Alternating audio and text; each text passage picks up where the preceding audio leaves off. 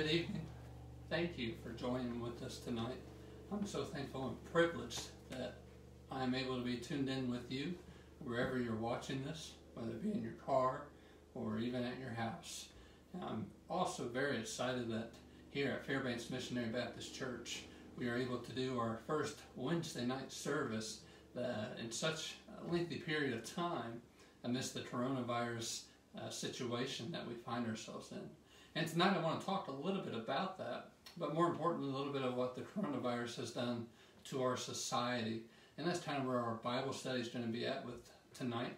And of course, as we talked a little bit about last Sunday in regards to our prayer life and how we ought to be drawing closer to God amidst our prayer life, I also want to consider the fact too that our relationships are as important as well in this time of the coronavirus. Speaking to several members of the church, they've emphasized how the socially distanced environment that we live in has impacted them, even mentally, a little bit psychologically, and for our church, even spiritually, how we yearn for the worship service. And so as we consider the life as we know it in this COVID-19 society that we live in, I even consider looking ahead and seeing the reports that we get, looking at this fall and winter and kind of the warnings perhaps, or even studies considering that the coronavirus may come back again. And we don't know what the future holds. We don't know what tomorrow holds. But undoubtedly there is an influence all around us promoting to be socially distant. We hear it from our media sources. We hear it from our national leaders, from the federal government to the state government and even to the local governments as well, following ordinances and policies to be socially distant from everybody, keeping 6 feet apart. I even chuckle at the fact that we can't even go to a Walmart without going into proper entryways. And no doubt I'm thankful for the safety that this brings, but it is in a very real way a pressure to be living in this socially distant environment that we live in. I even had just a recent experience just the other day where my wife and I had a package coming via the FedEx delivery, and the FedEx delivery guy was driving up our road here and into the parking area where our house is at, and I come out the door to greet him. He was a nice gentleman and we got to talking a little bit, and then he opened his back door to give me his package, and it was a rather big package of furniture that we purchased. And I noticed as I was drawing closer to him, he got a little nervous and he turned around to tell me that I needed to be following the 6 feet rule that was emphasized. And I totally forgot about it, just trying to be a helpful person in that situation. But even there, it's telling us, it's showing us in the environment that we live in, that being socially distant is being emphasized in the time that we're living in. But let us today remember that though we live in a very real, physically distant world in the time that we live in, but to us as Christians to not forget that we have a God who places importance on relationships.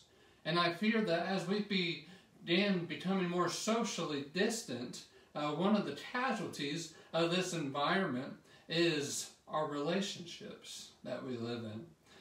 As we do consider our relationships, we'll begin in Genesis chapter 2, to see some of the foundational points, and then we'll also look into some New Testament passages as well. But as I customarily do, let us ask the Lord to bless our time in His Word this evening.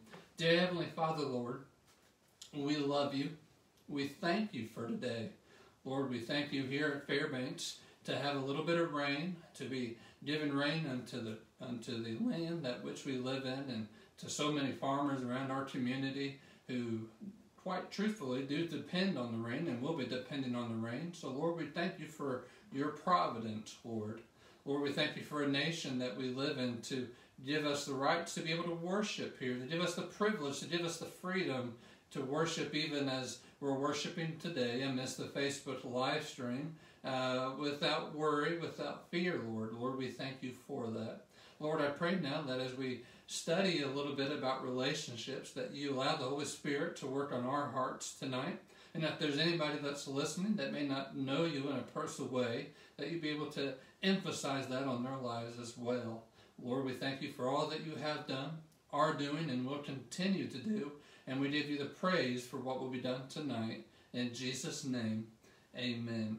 So as we looked at Genesis chapter 1, we're going to see first off the importance of relationships, but really how God created you and I with relationships in mind. And that goes back to even the beginning of Adam, where we see in Genesis chapter 1, verse 26, where God was talking about Adam, and he said, and God said, let us make man in our image, after our own likeness, and let them have dominion over the fish of the sea, and over the fowl of the air, and over the cattle, and over all the earth, and over every creeping thing that creepeth upon the earth. So God created man in his own image. In the image of God created he him, male and female created he them. And then notice with me, you'll see the importance of this verse here in just a few moments. But in Genesis chapter 1, verse 31, God's kind of looking over all the creation that he made. And it says that God saw everything that he had made, and behold, it was very good. I want you to kind of put those last four words in your memory for just the next few moments. But let us continue on to chapter 2.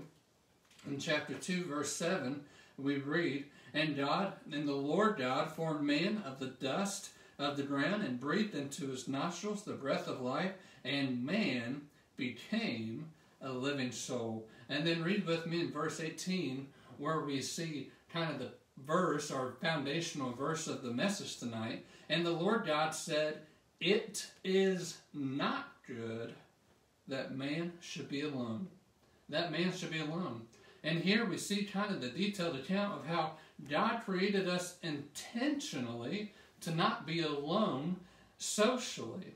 Now we know in the chapter here that God created Eve for man, but though, if I may broaden the perspective of our mind, really what God was talking about was that it was not good for man, it was not good for Adam, it was not good for you and I to be isolated, to be by ourselves for any length of period of time. You see, Adam at first displayed really what we would call the extreme form of social distancing. Look with me in Genesis chapter 2, verse 20, where we see, and Adam gave names to all cattle, and to the fowl of the air, and to every beast of the field. But for Adam, there was not found a helpmeet for him. There wasn't found anybody for Adam. So for a length of time, Adam was by himself, as a man, of course, as a creation of God, by himself, naming the animals. He was by himself, and there was not another soul like him, made in the same way that he was made in all of the earth. And sometimes we even tease and use the phrase, even if I was the last person on earth, I still wouldn't. And then we continue that phrase with whatever we were talking about. But I want to ask, what if we were the only person on earth? What if we were the only person in the entire universe? To give us pause for just a moment, Adam was that person. For just a brief moment in human history, Adam was all alone. He was with God, of course, but as a human, as you and I, that we can relate, Adam, for a brief time in history, was all alone. He was that extreme form of socially distancing. And you know what the Bible says about that situation? You know what God says about that situation with Adam just being alone by himself? Even when God was with him, we looked at our key verse tonight and we say, the Lord God said, it is not good that man should be alone. And I think that's very important, because we read all in Genesis chapter 1, and even in our Sunday school classes, we teach our little children, it was good. Every time a day ended, nearly every day that ended, God said, it was good. It was good. It was good. And then after he looked at everything he created, he said it was very good. But the first time he said it wasn't good was when Adam was alone. a stark contrast that was made in everything that he made. Friend, may I add, it is not good for you to be alone for a long period of time either. You know, spouses ought to look upon one another with care. When we live in this socially distanced world, it will impact us, whether emotionally or mentally, some type of way that we may not first understand. Maybe there might be a little awkwardness, or somebody may give a little minor offense under living socially distant in a more conservative form than another. We need to be considering one another. We need to be, if we are married today, we need to be considering our spouses and how they're living in this time. Also, we need to be considering not only the spouses, as Adam and Eve was, but as neighbor to neighbor. What a perfect time, even in a socially distant world, to be checking up on your neighbors, the friends that you have become bonded with, looking after for one another. Maybe there's somebody in your very vicinity, in your really near physical sphere of influence, that you to be their light this week, that they may need help with some groceries. There may be an older folk that doesn't have family, that needs help getting groceries or needs help doing something. And living in the socially distant world, they have limitations even more so. We need to be considering neighbor to neighbor. We even need to be considering church member to church member. I know, speaking to several dear folks over the last couple of days in Fairbanks Missionary Baptist Church, one of the most common themes in my conversations was how this world that we live in now, how this society of socially distancing has affected everybody in their everyday life.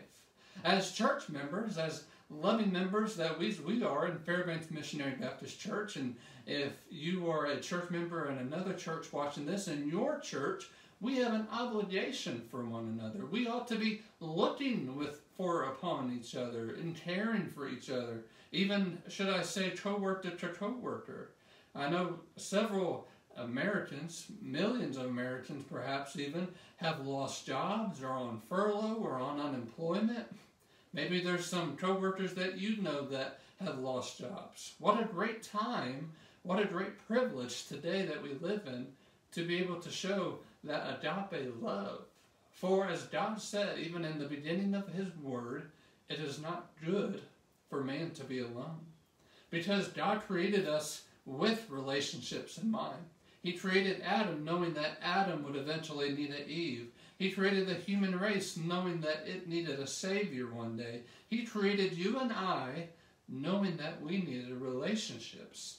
And not only did God create us with relationships in mind, but He died so that we may have a relationship with Him even. And that brings us our second point today in the study of His Word, that Christ died for our relationship with God. You see, God created us with relationships in mind, but the Son of God, the Jesus Christ, our Lord and Savior, died for our relationship with God. If you have your Bible, you can turn with me to 1 Peter chapter 3, verse 18. 1 Peter chapter 3, verse 18. There, almost in the very end of your Bible. In 1 Peter chapter 3, verse 18, we read where the Bible says, "For Christ also hath once suffered for sins, the just for the unjust," and here's our key passage there in 1 Peter 3:18, "that He might bring us to God, being put to death in the flesh, but quickened by the Spirit." Christ suffered the cross for you and I, that He might bring us to God. Us being mankind, us being the human race, us being you and I at one time in our life. Christ suffered the sins. Christ suffered the shame of the crucifixion so that you and I have the opportunity to have a relationship, a restored relationship with God. You know, if ever we doubt that God does not value relationships, that He doesn't necessarily care about the relationships we have in this life, I hope and pray that this verse is a reminder to you. Because this verse tells us that Jesus Christ, the Son of God, died on the cross for you and I, of course, to give us salvation.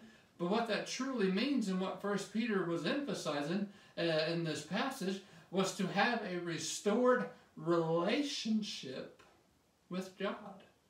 God cares about relationships so much that he sent his only begotten Son to die on the cross for you and I today, friends.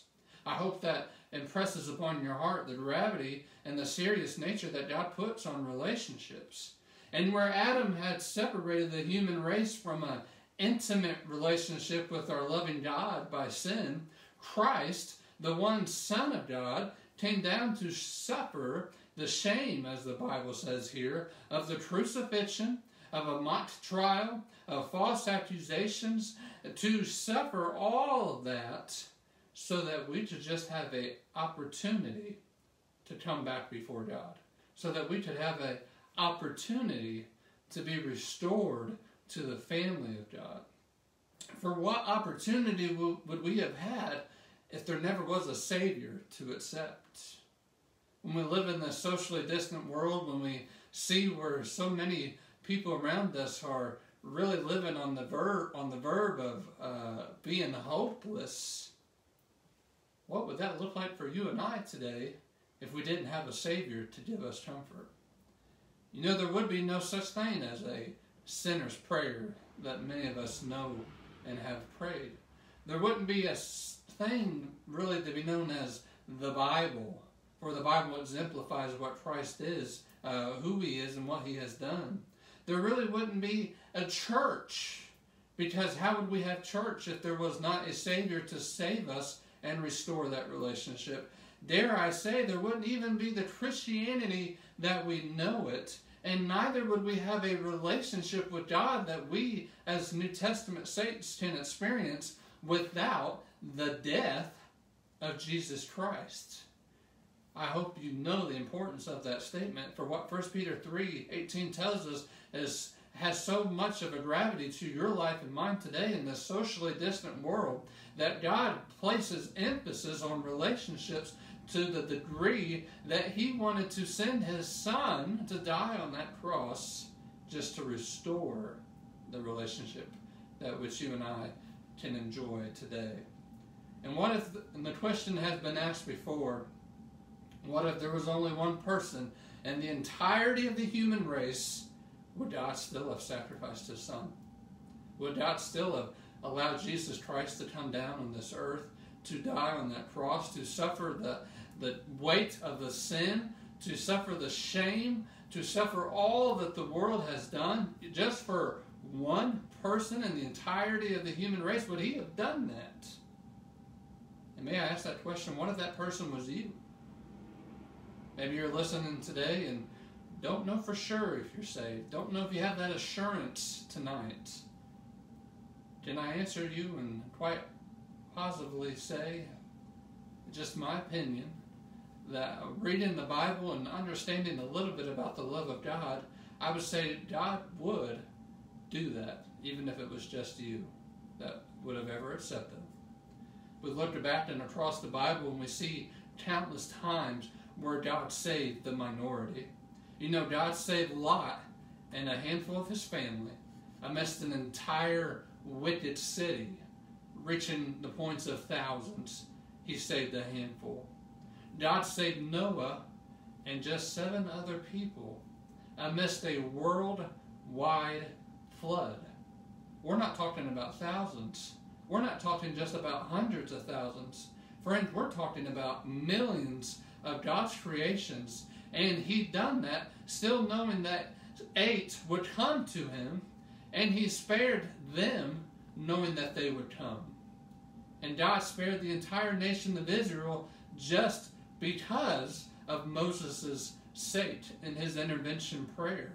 Friends, today I would almost assume, I would be positively assured that even as what John said in 1 John 4:8, that God is love, the highest form of love, that even if it was just you who would have ever accepted his gift of salvation, God would have done it, because that's the importance of relationships to him.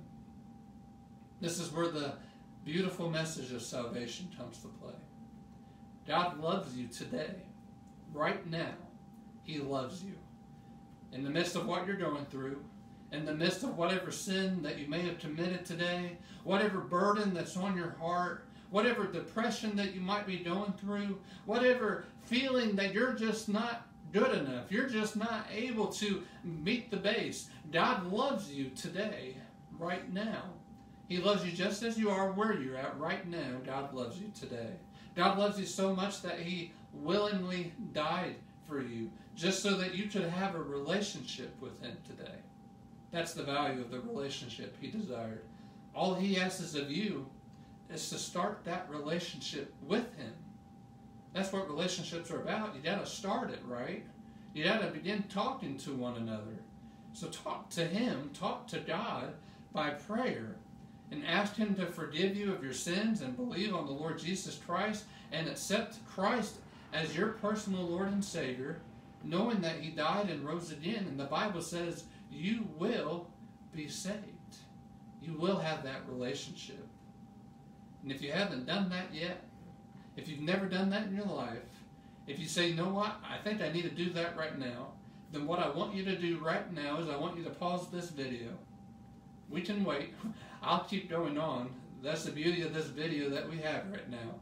I want you to pause this video and I want you to pray. And then do it right now. Right at this very moment, and get that settled. That's more important than anything, is your salvation, is your soul being saved and starting that relationship. Now, not only did Christ die for our relationship with God, but He also instructed us to show that relationship to others. God created us with relationships in mind. Christ died for the relationship we could have with God, and Christ instructed us to share our relationship unto others. If you would go with me to the final passage tonight, John chapter 13. John chapter 13 and verse 34. We read in John chapter 13 verse 34 where the Bible tells us in verse 34, and one of the famous verses that we know, Christ is talking and He says, "A new commandment I give unto you, that ye love one another as I have loved you." Wow. In the socially distant world that we live in, I think that's a pretty stark contrast to maybe the nature, maybe the personality, maybe the feelings that we're feeling right now. That we love one another as Christ loves us. For instance, I ask you today that even amidst the socially distant world that we live in, do you think the Christ that we love, the Jesus that we call our Savior, our friend, do you think that He would stop His whole ministry, stop loving on people because the nation tells Him, hey, you need to be socially distant? I think He would be creative and find ways to loving one another. I think that's a challenge for you and I today. Because love is action.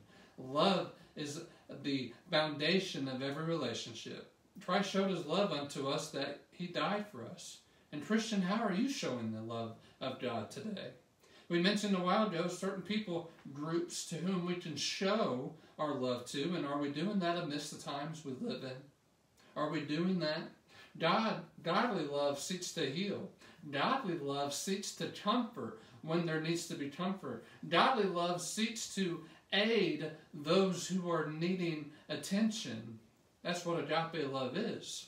See, the Philippian church showed that and that kind of love to Paul while he was separated from them. And Christians, don't let this time of socially distance also distance your expressed love to those that need to hear from you. In conclusion, and maybe a challenge for us tonight, is this. Who needs to hear from you right now? Right after this video, right after we get done here in just a few moments. Who needs to hear from you today? Maybe there's somebody in your heart. I pray that there is. If there isn't, I want you to take a few seconds and ask God to give you somebody that needs His love shown unto them. And when you have that person, the first person that comes to mind, whether it be a co-worker or a neighbor or a family or a church member, if that person is in your mind, I want you to take that thought, I want you to take that person and hold on to him or her for just a few seconds. Because once you got that first person that comes to mind, I want you to call them right after this video. This is what love is about. This is the importance of relationship. Communicating, showing that agape love to each other. I want you to call them right after this video, and I just want you two to comfort one another. Let them know that you love them. Ask them if they need anything. Say, hey, before we end our conversation, do you mind if I pray with you? Just pray with them. What a great thing we could be doing right now, and the importance of our relationship. And of course, let us close now in the time of prayer. Ask the Lord to bless us in our endeavors and calling. And before we end tonight's service, can I say, of course, here at Fairbanks Missionary Baptist Church and other Baptist churches across America, I know typically Wednesday night services are a time of prayer request. And I would love for you to text me, church family, if you have any prayer requests that I could be praying for. I know I've contacted several of you and have already asked, but if there's anything that has come to mind, anything lately, let me know. I'd love to pray with you. I'd love to pray for you. So let us now, in the moment of prayer, ask God to bless our endeavors. Dear Heavenly Father, Lord, we love you. Lord, we thank you for the importance of relationships tonight. Lord, we thank you for that reminder.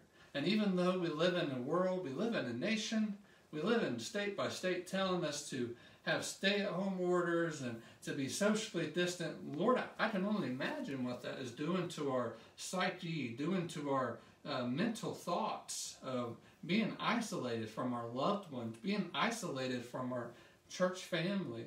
And Lord, help us to show your love in a creative way in this situation that we find ourselves in. For though it may have caught us unguarded or by surprise, we know it did not catch you by surprise at all. So Lord, we pray for your wisdom. Pray that the Holy Spirit works upon our hearts and our thoughts in the next few moments as we give a personal phone call to somebody that we need to call. And just help us, Lord, in these next few moments. And Lord, we thank you for what you're going to be doing. Thank you for what you already have done. And we just give you the thanks. In Jesus' name, amen. God be with you, church family, and with you that are watching until we meet again.